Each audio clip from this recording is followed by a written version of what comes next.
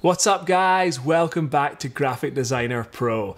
In this video we'll be showing you how to create a minimal CV layout in Adobe Illustrator. You can also download a free template file from the description below that you can customize and edit too. Okay, I'm going to pass you over to Rory now who will take you through the process. Thanks Ross. So here we are in Adobe Illustrator where we have our CV template design set up. Now first of all, we've set this document up at A4 size. We've also set up a bleed area if you decide to get this professionally printed. This is something that can really set you apart from the crowd. So we've set up a bunch of different layers that will toggle to show you how this template has been set up, starting with the guides layer. Now guides are crucial to a design like this. They allow us to accurately and consistently position, align and space our content, so are a must for any text or information heavy designs.